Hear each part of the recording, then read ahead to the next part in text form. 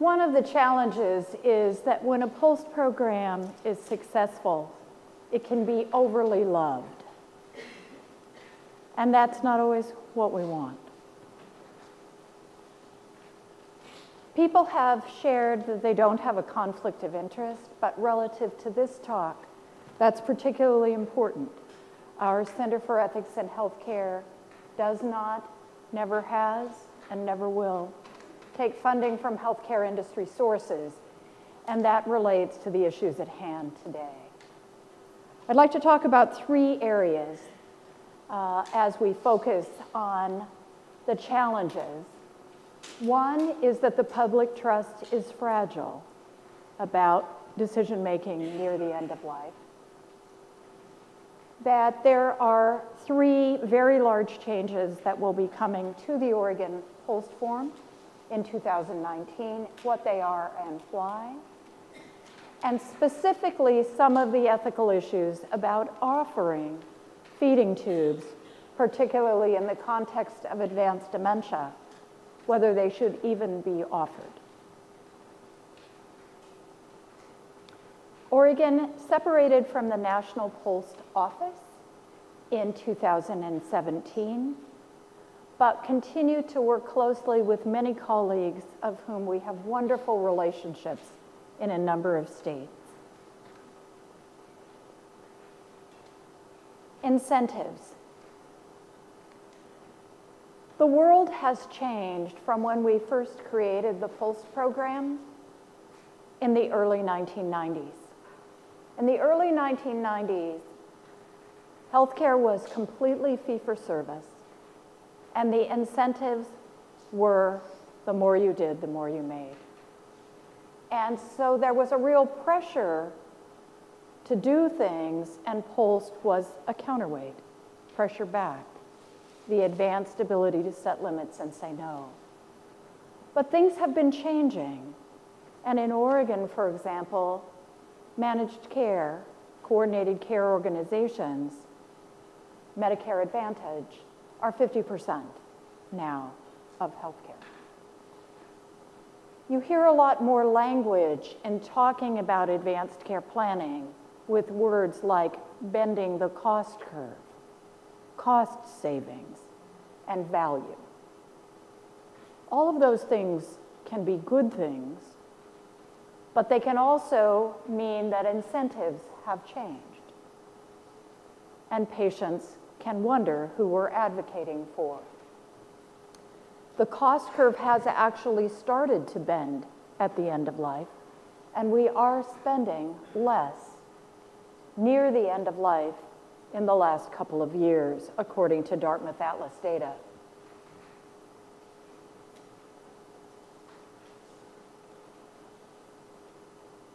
Could there be problems? Could there be misunderstanding? Could there be an implied conflict of interest? Because it could appear that an incentive is primarily for cost-saving purposes.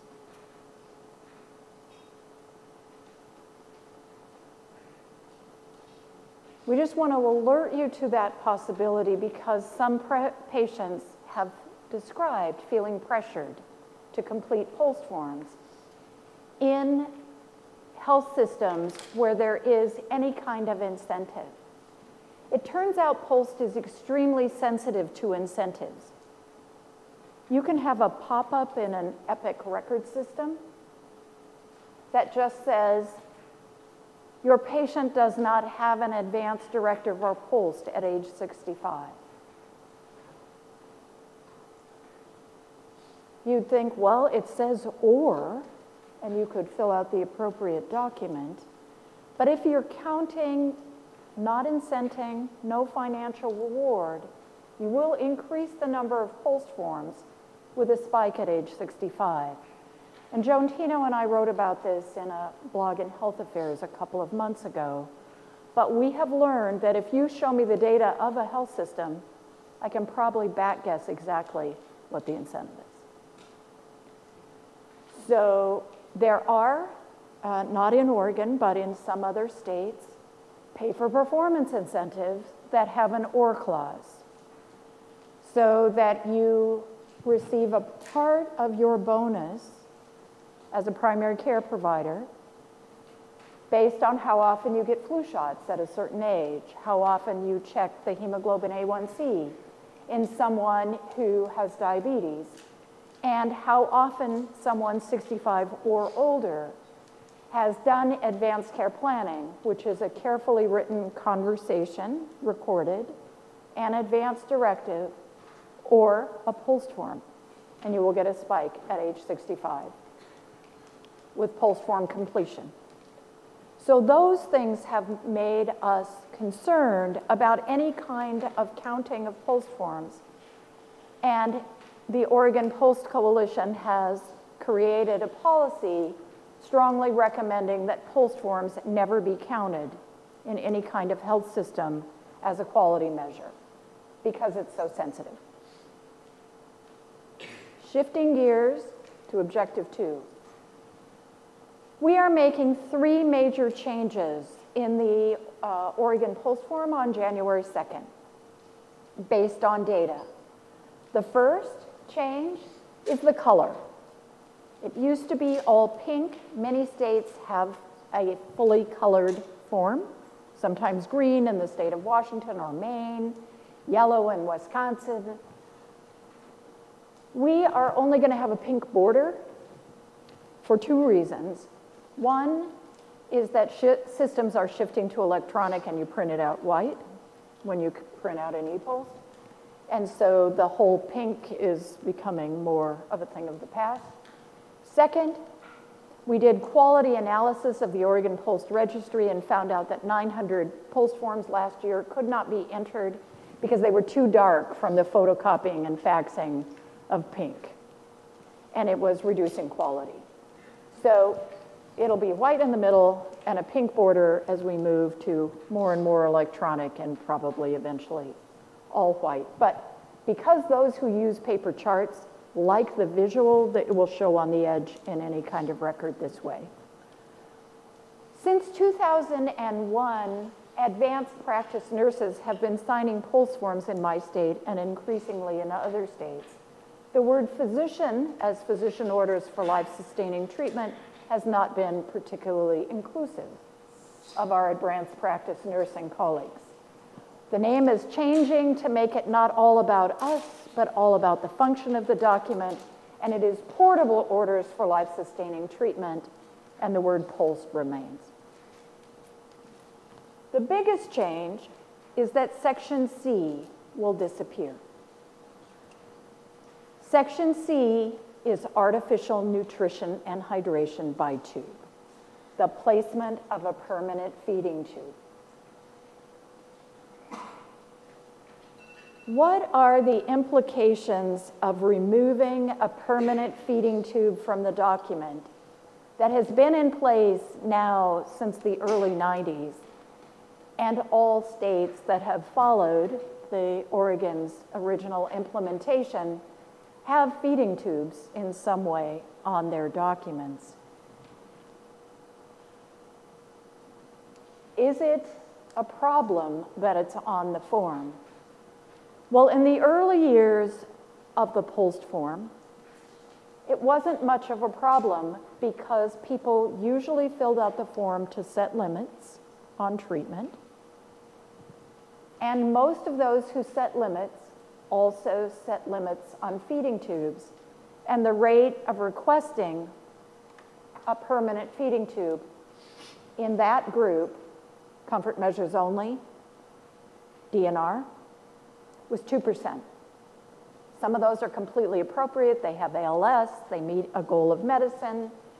It makes sense that it wouldn't be 0, but we did not see a high rate of requesting feeding tubes, particularly those with advanced dementia.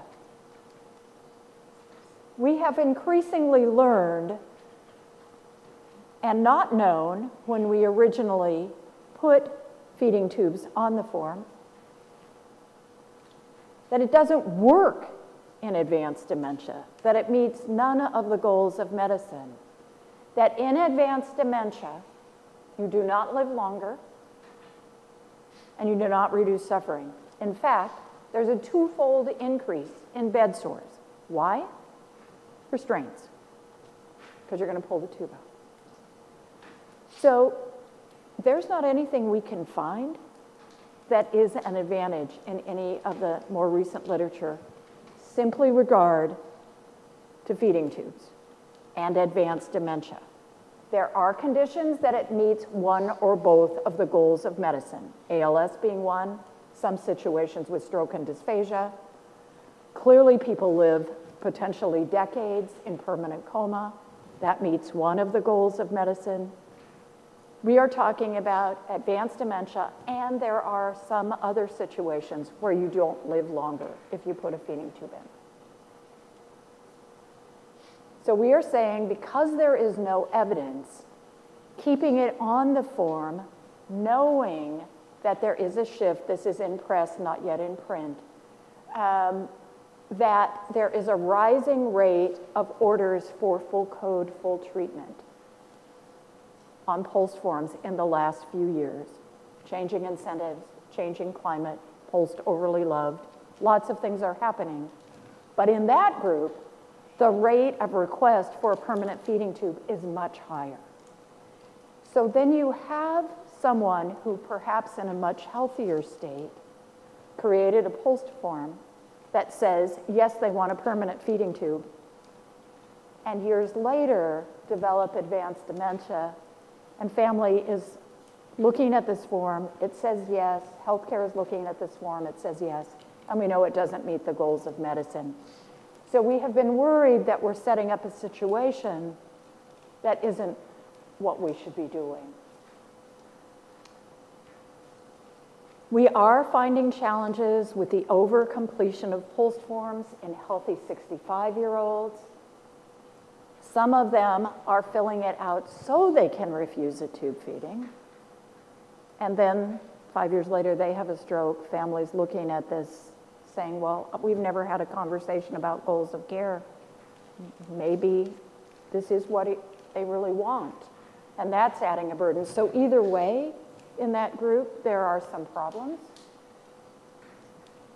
Healthy people are not supposed to have POLST forms. And so insurance companies have denied life insurance in people simply because they have a POLST form, even though it says full code, full treatment. The life insurance company has looked at the writings about who POLST is for, and it says for people with a year or two to live, denied. Now, obviously, that could be appealed and so on, but that is a new problem in recent years. So the take-home messages are that the public trust is fragile. We need to be much more vigilant about any kind of incentive, including just plain counting. And that people, as part of Welcome to Medicare or Medicare annual visits, should not have any kind of incentive to have POLST forms completed. Most of them, an advance directive would be a more appropriate document. Age-based incentives cause problems, and they erode the quality of the POLST program. POLST is for people with advanced illness and frailty. Thank you for your attention. I welcome your questions.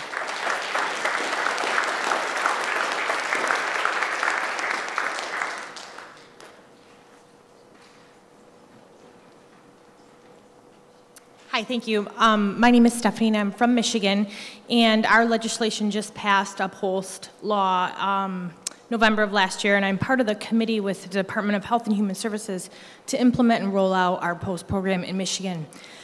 One of the things that we often see, and I'm curious if you've heard any work with the National POLST Paradigm with regards to interpretation of DNRs.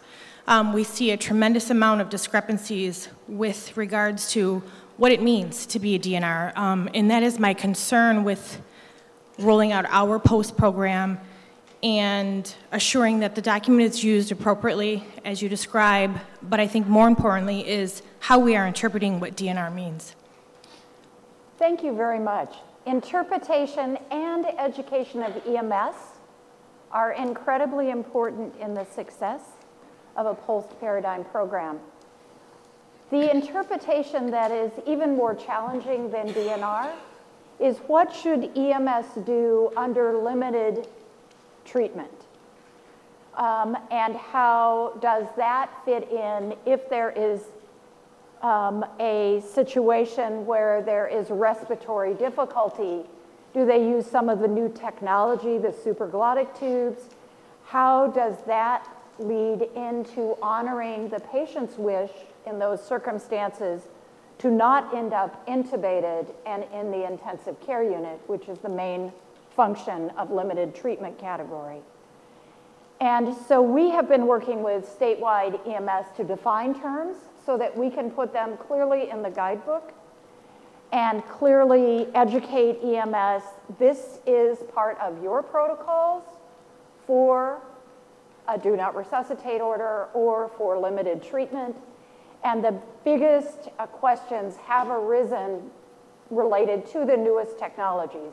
It turns out that if you put in a supraglottic tube in the field, the minute they get to the emergency department, we are told people are indeed endotracheally intubated without questions asked and moved to the intensive care unit, which is what those people with limited treatment were trying to avoid.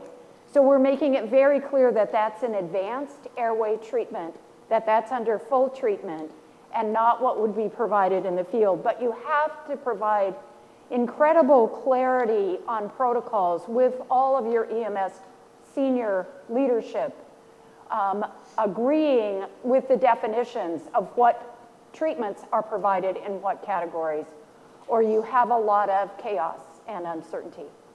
Yes? Susan, Ed Dunn, Louisville, Kentucky. Thank you for your leadership in Oregon and what you've done, what you accomplished in the last 25 years. In Kentucky, we've been at it for 2.5 years. My question is, who should we be prepared to argue with when there's push from industry funding and a push to count? I assume it's health systems and insurance companies. Anybody else? No. Okay, all right. Thank you. You need to go talk to the CEOs and the insurance. Already have.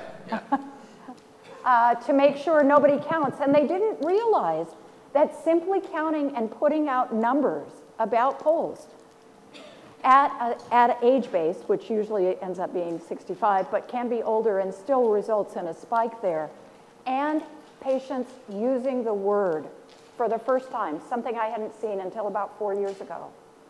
Pressured. I felt pressured to complete the document. We do need to push back. Yes. Susan, Siegler, Chicago. I'd love to hear you talk a little bit more about your first point, that public trust is fragile, because most of us around the country think of Oregon and West Virginia as the two states leading the way in the POLST program. And if public trust is fragile there, it must be even worse in the other states. I do not think the public trust is uniquely fragile in West Virginia and Oregon. I think that is a national issue. We've all heard the words death panels. We know what that mindset can do if you create a pathway from financial incentive, cost savings, to feeling pressured to complete documents. That is the fragile, put that story in the media. And it's not at all unique to our states. And in fact, in Oregon, because we've been pushing back so hard, we have no pay for performance incentives. I do not think we would be the media lead in where things could go wrong. Yes. Hi, my name is Hannah, a former ethics fellow here. I'm an internist working in a rural area on a reservation. Yes. I was curious if you could comment on if there's issues with POLST forms when they're done on reservations, which is technically federal land and not state-run anything. So what should I do with my patients in these places? First of all, it's rather like the VA as well. The VA follows a lot of federal distinctions and has some unique features about advanced care planning that relate to the VA system. We are finding that across all parts of our state, including the VA and reservations, that people are completing POLST forms. They are putting them in the Oregon POLST registry, and they are being found and honored. Okay. But you know, we've been doing this a long time, and there are regions that are just getting started.